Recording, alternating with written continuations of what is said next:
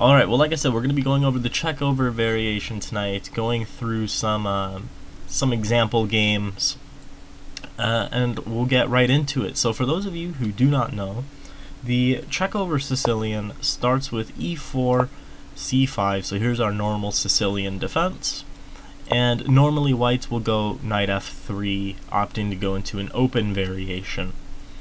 Now, the Chekhover comes from this move d6, so this is not the only move for black that's a Sicilian. There's plenty of other moves. Knight c6, e6, knight f6, g6, all of these are playable, but the Chekhover comes from d6. After d6, there is pawn d4, which is, again, opening up the position, and almost always black will take this pawn. And the reason is they're giving up this this side pawn, this bishop pawn, for a center pawn, and in exchange, white will normally get a lead in development with knight to d4. However, in the Chekhover, white captures on d4 with the queen. So here, after queen takes, this does invite a few different moves from black. The most obvious one is knight to c6. And the idea behind this is you are attacking the queen with tempo. Now, this is an idea that you see a lot in the Scandinavian with the colors reversed, is when the queen is developed in the center like this, it can get bounced around a bit by black developing their pieces. And we're going to look at a few lines here, but knight c6 is the main line. I want to cover some of the side lines before we get into the main course of the evening. So, after queen takes d4, what other moves are there for black besides knight to c6? There's a couple different options, but the main ones being pawn to a6, bishop to d7, and knight to f6, and each one has their own points. So, with bishop to d7, we'll start with this one. They are preparing to play knight to c6 with a real tempo.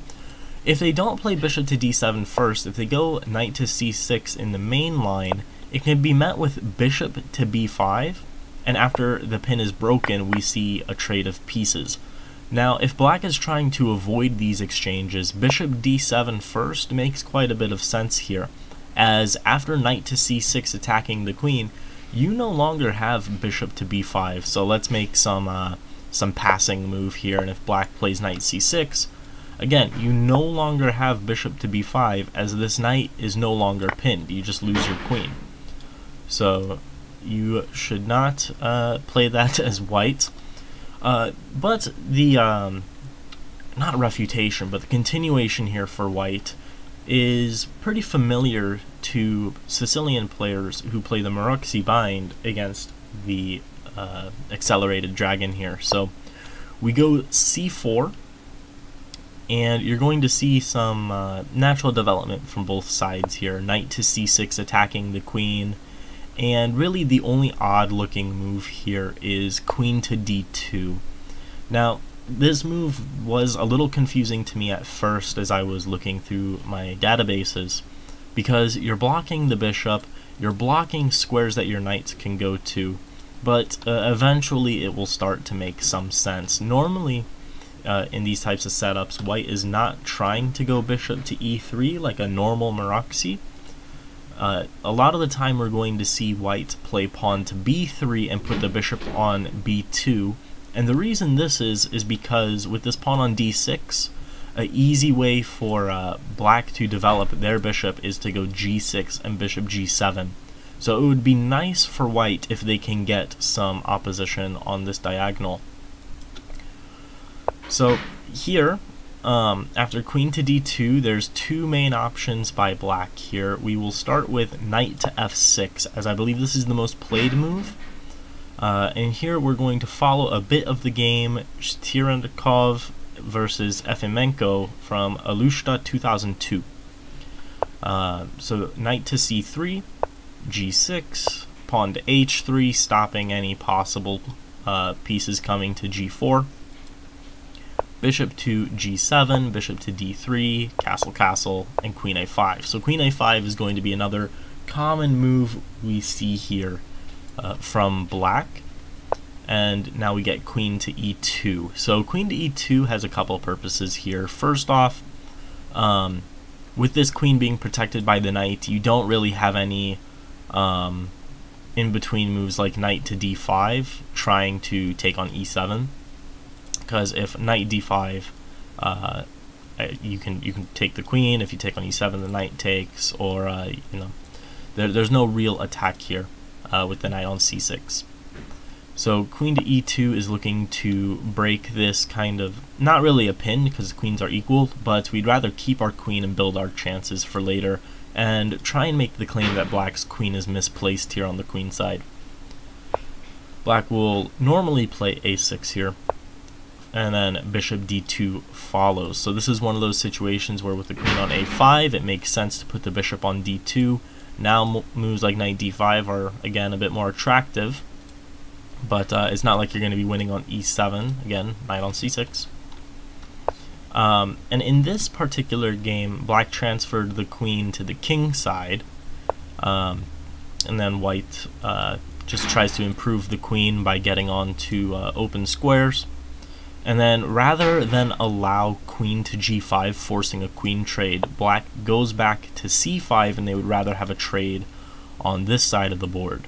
Try and make the pawn structure a bit more symmetrical, try and get rid of this asymmetry. So we see a queen trade, bishop to e3 hitting the pawn, pawn to b6 defending, and I think here I can call it here. White is going to be better here because of the pawn structure. Again, this c4 and e4 is very strong against a lot of these I guess accelerated dragon type setups. But it's not like it's going to be an easy win. White's still going to have to maneuver pieces and work for the win, but it's going to be very hard for black to advance and break through. Meanwhile, white is always threatening moves like e5, which might tickle black's pieces into poor positions later, which is actually what happened in this game. But I'm going to switch over to one of our other variations here, because I feel this is where it starts to branch off. Is rather than knight to f6, where it is hitting the pawn, and then followed by knight c3, black can also opt to go g6 right away, and this is just trying to get this set up as fast as possible. Now, rather than rush knight to c3, yes, is going to be the move you play later, but we're going to play bishop e2 first, trying to castle as soon as possible, and after bishop g7, we see white castle. Knight to f6 attacking the pawn, and now we get knight to c3, castles from black. And now with white to move here in this position, one common idea you will see is rook to b1, and this move was seen in the game Anand Kasparov in Moscow 1995.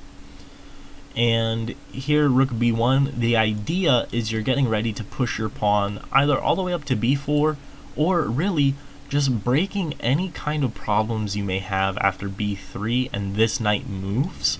This pin on the knight can be rather strong, so you just play rook to b1, supporting both of those ideas, getting ready to play b3 and fianchetto, or getting ready to play b4 and push it all the way up the board. We see black play pawn to a6 in this game, and white decides to settle on the pawn b3 idea, getting ready to fianchetto. And this is also really nice that the rook is on b1, because not only does it break this this potential pin, but whenever this bishop goes to b2, it's actually overprotected, and our queen can move around in the future. So we can have our queen as an attacking piece while our rook defends the bishop. So queen a5 here, again we see this kind of, again not a pin, but if you move the knight there will be a queen trade. And bishop to b2, this is just over defending the knight, getting ready to move the queen in the future. You see rook f to c8, this is a very common move you'll see in a lot of dragons. Rook f to d1, and bishop to g4. Now, again, we'll see some more standard moves like queen to e3 and knight d7. Knight d7 is going to be, I guess d7 is going to be the square that this knight goes to the most, and it's really just to open up the bishop and get control on e5 and c5. Sandro Shock is in the chat with a question about the bishop d7 line. After g6, queen d2, and then something to h6. I can't tell if it's bishop to h6 or if it's pawn, because LH6 isn't algebraic notation that I'm familiar with. But we'll get into it. If you can clarify that last move, I'll look into it.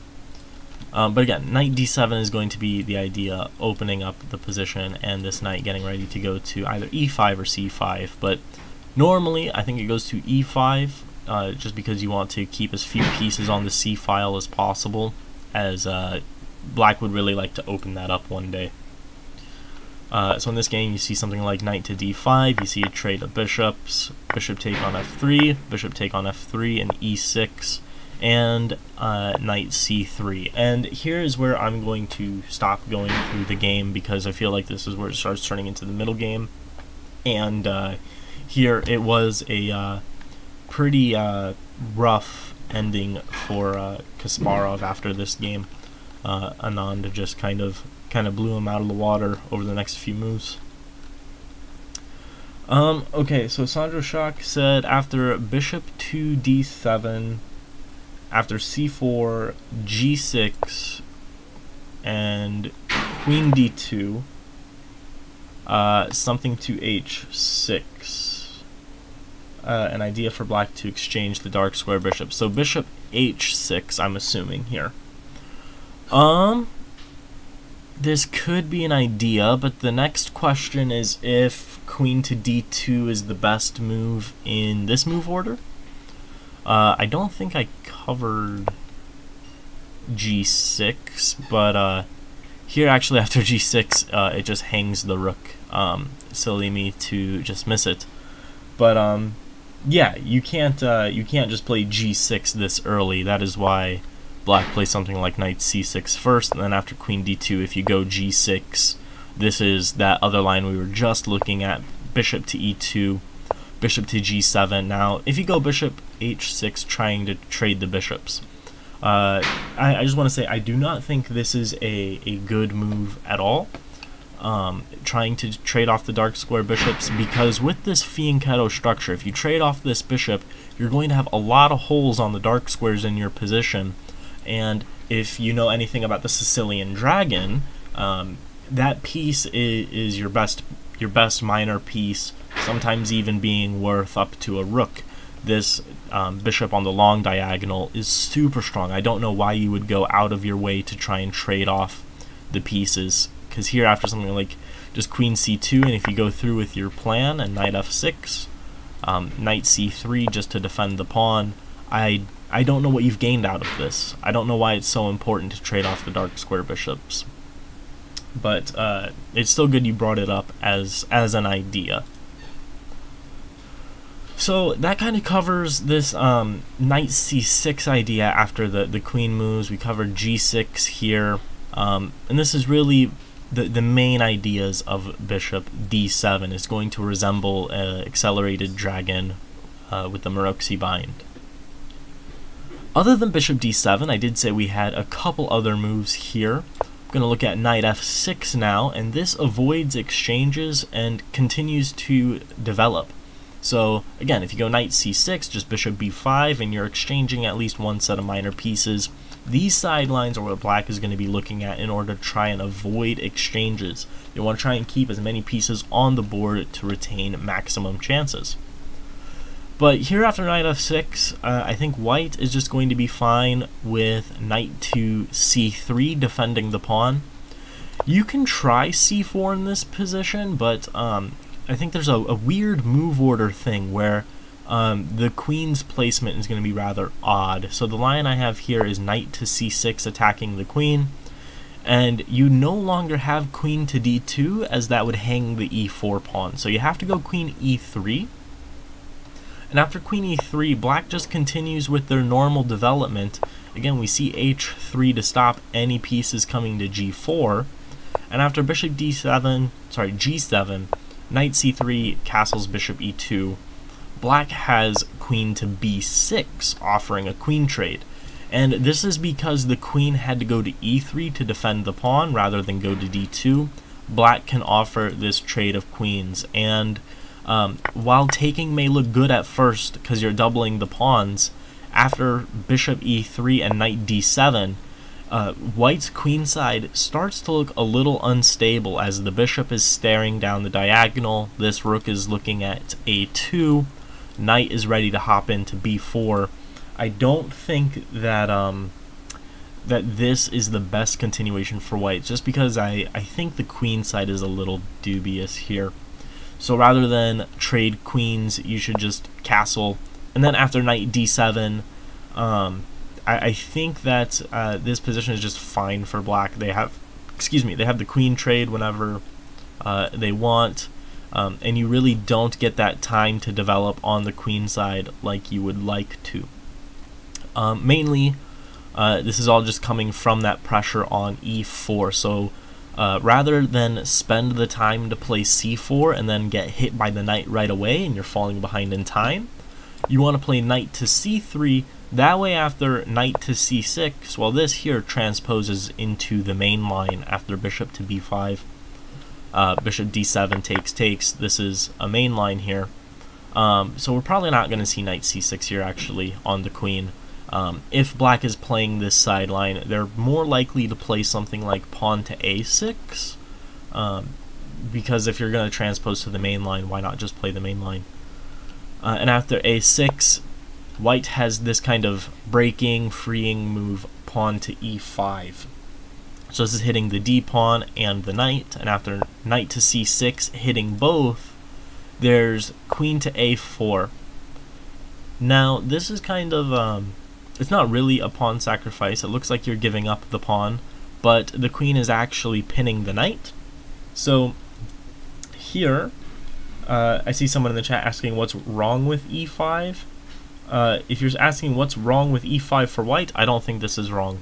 I just went into this line saying I think this is the best continuation. If you're asking why not e5 for black here instead of a6, here you develop with tempo, and I don't know, just retreat the queen to safety. But I'm not sure what side you're asking for. But okay, e5 for white, just kind of hitting black's position. The queen gets hit, you pin the knight. Again, this pawn is not actually hanging, because after the pawn takes, there is actually knight e5 because this knight is pinned. Cannot move. So, yeah, okay, just some clarification for the e5 move just a second ago. It was for black. Okay, wins more space for black. We'll get into it later. Let's try and stick, for the comments in the chat, let's try and stick to the line that I'm currently on, because I don't want to keep jumping back and forth. At the end, I do ask for questions. If we don't touch your line, we can answer it then. But okay. After knight e5, bishop d7 is a must because you need to break the pin. And here, white just wins the bishop pair after knight d7 and queen d7. Now, bishop b5 is a move I would expect from the 1200 to 1500 crowd. They're saying, hey, I'm trying to attack you, and look, you cannot take, because if you take, I win your rook. But this move is really not accomplishing much for white. There's actually this move, rook to c8, defending the knight again. And after this, I mean, you're not going to benefit from giving up the bishop pair you just won. You're best just to go bishop to e2, and you've kind of wasted this time. It really let black play rook to c8 for free, which is a move they would like to play anyway. So I do not recommend going bishop to b5, no matter how creative it looks. I'm going to recommend just bishop to d2.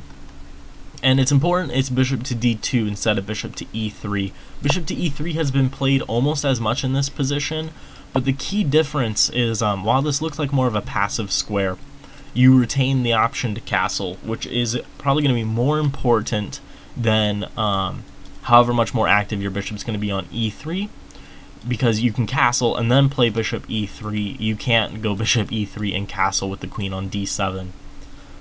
So that is why bishop d2 instead of bishop e3 in this position here. So I'm saying play bishop b5 for this psychological advantage, I guess, but I don't recommend it. We see castles, queen d4, and now we see bishop e3, so this kind of improving idea that I just mentioned. And the game here that you want to check out for this line is Movsesian versus Duda in Banska Styavnica. I hope I'm pronouncing that correctly, but Movsesian Duda 2016. Both 2600 level players, strong 2600s, playing this position out. You see a queen trade, knight d5, bishop c5, a couple bishop trades here, offering to trade the knights, and you get this very interesting bishop and knight endgame here. And this game ended with white winning, but that was more due to technique later on, not that this position is just winning for white. But I would highly recommend checking that game out. Okay, other than bishop d2, I don't think there's any other serious tries. Again, bishop e3 has been played almost as much, but you don't get a just castle on the queen side. I think someone was just saying after queen to d4 here, you should take the queen, but I don't see why white should take the time to go out of their way and capture the queen. Yes, they can take, and knight takes back, and bishop d3 is a fine move, but bishop to e3 with the tempo while you have it, and it's not like your position's garbage after your knight's on a4. You're using this knight on a4 to support a trade of dark squared bishops, which is probably going to benefit white more than black, as white will still have a bishop on the board, and theoretically this bishop should be a really good minor piece for black, as it is on the opposite color of these pawns. So I would say go bishop e3 first and get the tempo while you can, and then after the trade you'll be doing fine. Okay, other than d takes e5, another move that has been played quite a lot actually at a higher level has been knight to g4. Your knight is attacked, you go knight to g4, and it looks like you can take it with the queen, but you don't want to forget these pieces on the back rank can still influence the position. And this is where the other idea of e5 comes in, is that you can capture on e6, and here the best move is capture with queen. You don't want to take with pawn, because this pawn being isolated will become a target in the future. So just take with queen, retain your pawn structure's flexibility. And now after h3, you don't want white to be having any kind of play here on the king side. You just kick the knight away. Knight goes to e5, you see a trade on e5, and while this check looks scary, just bishop to e2 and your problems are no more. Bishop f5 is most played here, and the idea is basically if white plays a normal move like castles, they'll play e6 and develop naturally. But here is an instance where white can play pawn to g4 and be completely fine. The bishop goes back to d7, bishop to e3. You no longer want to castle on the king side because you've extended these pawns. You want to castle queen side and get this rook on the open file. So now after e6, castles queen side. This position is better for white. I can say that confidently. You have a bishop pair that is doing a pretty good job at watching the queen side. Your knight is watching over the center. You already have a rook on an open file, and black is struggling to get this bishop out and castle at the same pace that that white has been developing. Sorry, I did not mean to make that move there. But yeah, I also wanted to point that out with knight g4. This is another idea. White can just remember, play pawn g4 later. Excuse me. Okay. So let's go back and we will see that kind of covers knight to f6 here. Now we're going to look at the last little sideline, pawn to a6. And pawn to a6 also has this idea of stopping exchanges. This move stops bishop to b5, so knight c6 can come with tempo. Now, with a6, it is a bit of a slower move. It's not developing any pieces, and white already has 2 pieces developed. So here, you actually do have the time to continue this Maroczy bind type position with c4, and you're not going to run into like huge problems like you would with knight f6, because with knight f6, it added pressure to your position immediately. a6 is just saying, okay, I don't want you doing this, but you're not putting extra pressure on the position. So you do have the time for c4 here. And now black is most likely to play knight to c6.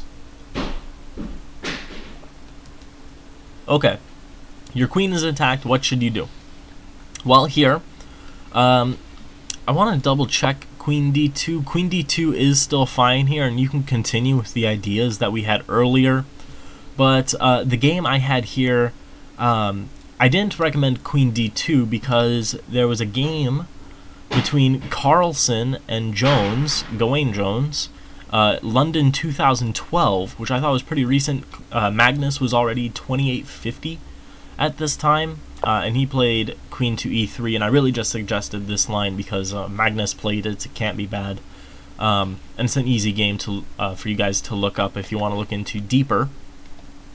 But here, black continues with this dragon type setup. It's more of like a Dragendorf now because a6 has been played, and white gets a Maroczy setup here. We see h3, bishop g7, bishop e2, knight f6, knight c3. Hopefully these moves are looking pretty natural by now. Castle, castle, knight d7, and rook to b1. Again, trying to go for this b4 idea. And here, again, b3 and fianchetto is fine, but I think here in this specific position, you're going to be trying to go for this pawn b4 idea a little bit more, as if they play a5 trying to stop this, it opens up the b5 square for the knight. Now, you don't necessarily want to go there right away. You can play b3 first, but this b5 square does become an outpost. And then here, something like knight c5, bishop b2, and then here, Gawain Jones decided to play f5, but I think I'm just going to leave it here, and if you want to see what happens after f5, definitely go check out that game. Again, that game is Carlsen Jones, London 2012. And that kind of covers this a6 idea. There hasn't really been any deviation from it. I guess the other idea is after a6 you can still play knight c3, and this is actually the most played move, but the database stats actually show that this does not score too well for white. Black actually scores much better here after knight to c3. I'm not really sure why that is, as it seems the moves are pretty consistent with what white normally plays, but here we do see this e5 idea that someone in the chat was trying to bring up earlier, was they can try e5, and they made the claim that this gains more space for black, which I do agree with. It does gain them more space, but this also runs into the same problem that you run into in the Najdorf with e5, is that this d6 pawn actually becomes a huge weakness that white can pile up on later. So obviously they can't do anything about it now, but after they save the queen and develop further, they're going to have a target that they can pile up on for pretty much the entire game.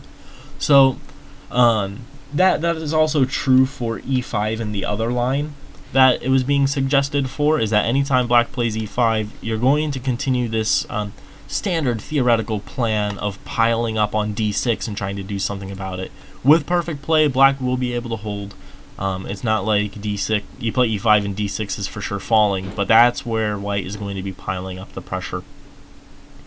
And I guess some further moves here: bishop e3, knight a5, attacking the queen again, queen to b6, and queen takes, bishop takes, knight c6. This position is fairly balanced. I think white does get a bit of an upper hand after castles. Again, just putting on the pressure early, but no serious winning advantage here. Black still has normal developing moves like rook c8, or I guess if you try bishop to e7, this is where it can go wrong, because bishop c7 and there's really no great way to protect d6, which is why you see rook c8 first. But then you'll see moves like bishop e7 and castle like normal. So that is the other alternative that white has, is knight to c3, but I personally don't like this line, as it seems that after black bounces, tempos the queen. I mean, 1, 2, 3, 4 queen moves until it's traded off. You're investing a lot of moves into this piece. Now, your position is ahead in development, so it's not like it's completely bad. I mean, people play this line for a reason, but that's just why I personally wouldn't play this line, is I feel like you're giving up too much time with the queen. And that covers pretty much a6. Okay, so now we've covered all of these side lines for black. Now let's get into the main line. The main line, knight c6, attacking the queen right away. And as I mentioned earlier, the main move is bishop to b5. There are two alternatives here that you do see at higher levels. You see queen to a4 and queen to e3. We'll cover queen to a4 as it's a little bit more dubious, because black gets a knight f6, and after knight c3 protecting bishop d7, first, the database statistics that I have show that white has had particularly poor results after this move, and I think it takes a lot of courage to play this position when your queen does not have many squares. This bishop move does hit the queen, and again, you're gonna end up making a lot of moves with the queen that I particularly am not a fan of.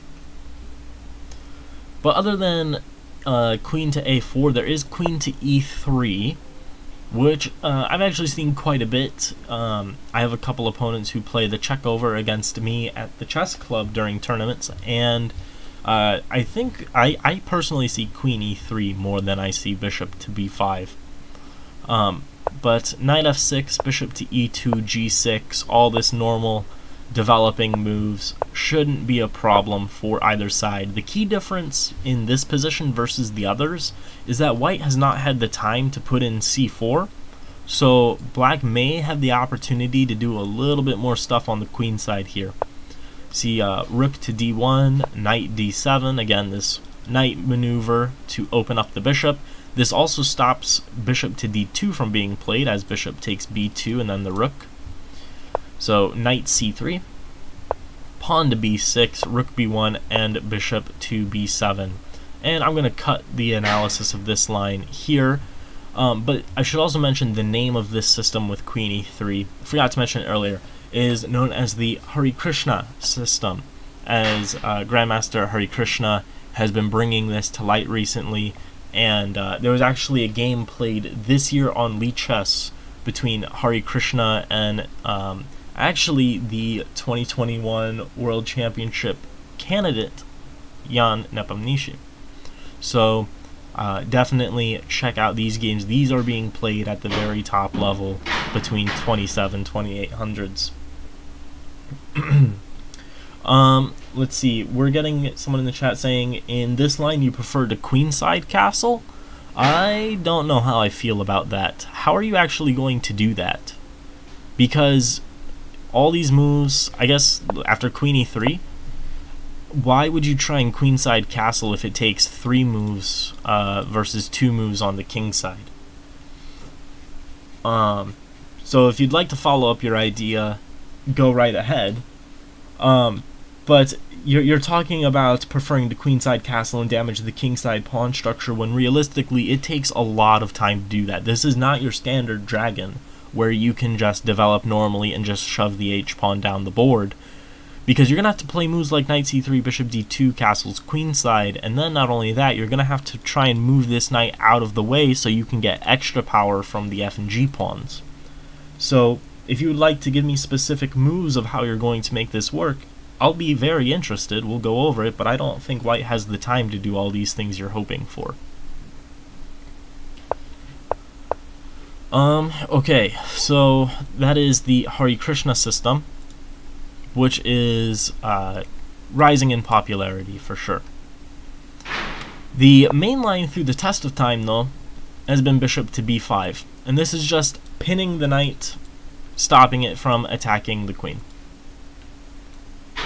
Now here, pretty much a not mandatory move. I mean, queen c7, I guess, is a sideline, but bishop d7 is definitely the most principal. Let's see. Okay, so they're responding about their system in the Hare Krishna line, and they're just asking what is the threat for black. Black doesn't need to make threats. You know, they just develop normally. It's too early in the game to say that there's big threats, but if you're playing chess looking for a threat on every single move, you're going to be missing a lot of the positional features as well. But I mean, if the best defense to your idea is what is their threat, I'm sorry, that is not a strong enough argument for me. Back to the main line, white does exchange here. They give up the bishop pair in order to leave the queen in the center. Now, a lot of times at scholastic tournaments, I have seen players end up playing g6 soon, so like knight c3. And unfortunately, at my very first ever tournament, I ended up playing g6 in this position and hung a rook. Please do not play g6 and hang a rook here. g6 is just not good. Not good enough. So, after knight c3, you play knight f6, closing off this diagonal. Now g6 is a possibility. And bishop to g5. So bishop to g5, while it's not a pin, does set yourself up for one. e6 is the main line here. If they try and go g6, then this trade is good for white, as this pawn is now isolated. So they should go e6 if they're trying to develop the dark square bishop. And this is just a pretty healthy place to put the bishop if you're trying to castle queenside. So pawn e6 here, and castles, and now we see that d6 is a bit of a weakness again, and we see bishop to e7. Now, this is another kind of branching point for the Chekhover. There's a couple sidelines that white has. We're going to be looking at the main move, rook h to e1, queen to d3 has a couple moves I'll show, and then it looks like bishop to d2 has been played. But I'm not a big fan of bishop to d2 because you're undeveloping. And then the other move in this position, one of the first games I looked at when I was preparing this is bishop takes f6, and this was seen in Feingold Esserman in 2012 or 2013, where after the bishop takes back, black sacrifices this pawn. You're not really sacrificing the pawn, as after bishop c3, bc3, bishop takes e4, but this endgame is rather interesting for both sides, something like knight e5, and they don't want to take on g2 as rook g1 enters the position, but that is also a very interesting game to look at, and Ben Feingold actually has his commentary on his own YouTube channel over that game, but that is a very rare sideline, only played about 20-25 times. Someone's asking if white can play e5 before castling here, so bishop g5, e6, and then rather than castle, play e5 here. That's a good question. I think if my opponent played e5, I would not be against this, as I can take. You have to do something for your queen. If you go queen e5, you can no longer castle queenside. So I'm not too worried about this, and bishop d6 comes with tempo on the queen right away. And if you trade queens, I'm very happy taking with the rook, because now my rook's on an open file. I didn't have to do anything. If knight e5 getting your pawn back, bishop g2 looks to be the case. So, at least from black's point of view, I wouldn't have any problem with white playing this, as I can just take. And then I guess if you're playing this as white, you have to take on e5 with the queen. But I don't like the idea of black getting this file after any of these variations. So I would stay away from e5 and see if you can time it, see if there's a better time to play it later on. just castle first, build up this pressure on the d file. Maybe then e5 can be more appropriate, as you have another attacker on the d file. But as any chess game, it's all subject to circumstance. And here bishop e7, and let's see, one move here that has been played is queen to d3, and here queen to a5 is a common move where it is attacking the bishop on g5. It is defended by the knight though, but after something like h4, h6, and then bishop takes is completely fine here. Black is not actually hanging this pawn as something like a, what is it, bishop c3, ruining the kingside structure. I was looking also at rook d8 isn't too terrible for black here. So you can take if you want, but that's kind of with this queen d3, you're going to be looking at trading, and going from there you're going to have two knights against two bishops, which you can play that if you like your knights, I guess. But I think I like just the main move here, rook h to e1. This here is the main line. See more comments about the e5 move. Yeah, no, it's all good. But okay, rook h to e1 here as the main move, and black really should castle here. Castle, get the king to safety, getting ready to bring your rook to the center. And here after castles, the most played move is king to b1. After king to b1, there's two options for black. There is queen to a5, and there is h6. We'll look at queen to a5 real quick, as this is less played. But after queen to a5, there's this move queen to d2, which I think is very interesting, as after queen d2, there is a threat of knight d5. Where after knight d5 you're going to take on e7, and black is going to lose their bishop pair. And let's say that okay, black plays some passing move, knight d5, and if they try to trade queens, is losing on the spot after knight e7. So they have to play something like queen to d8 if they play some random move here. But because of this threat, queen a6 has been the main move, just because knight d5 is a pretty strong threat with the queen undefended. This is why it's also important to make note of if your opponent has a knight on c6 or not, because this knight d5 idea is apparent not just in this Sicilian variation, but in a lot of others as well, in the Maroczy bind particularly. But okay, queen a6, knight d4, bringing the knight to the center, hitting the bishop, getting ready to play f3. Rook f2 ch is a natural developing move. f3 and bishop to e8, opening up the file for the rook.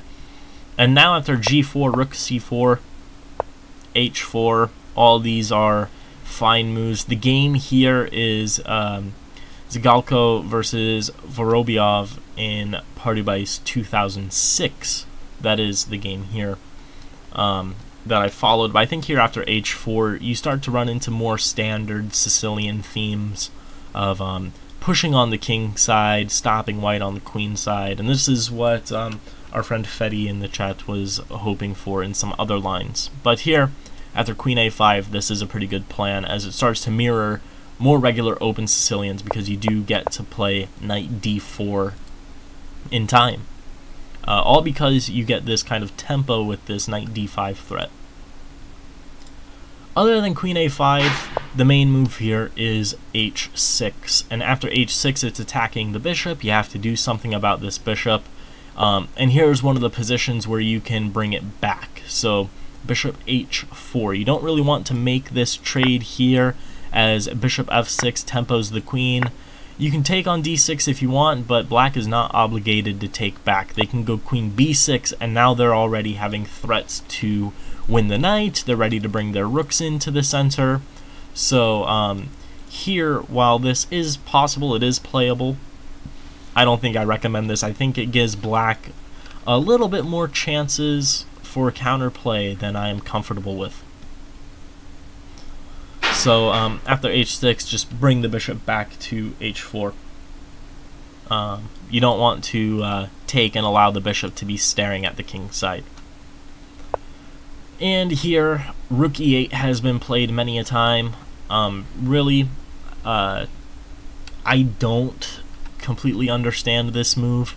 I know that this exists in the dragon as well, this rook e8 move, but I honestly cannot tell you the purpose of this move. I'm assuming it's just to help strengthen your center in the near future.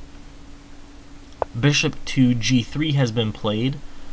I think h3 is also a recommendation here, but I think bishop g3, I'm just going to recommend that to keep things simple. You're attacking d6, and the game this is from is actually following Fiddler Kasparov in 1999.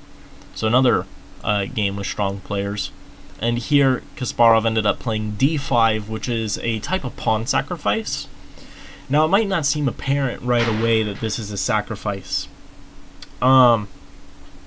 Here after d5, let's talk about how this is a sacrifice. You go with e5 attacking the knight, and after knight e4, you trade. Now here in the game, this is where this Fiddler, he didn't mess up here, but after trading on d8, black really doesn't have any problems here. They have the bishop pair, which in this scenario is kind of worth giving up this pawn, which isn't even really given up right away. Again, it's just this e4 pawn for black is just really weak. They can never play f5. And white really is just waiting for the right time to take on e4. They can't go right away because bishop c6 might be a problem.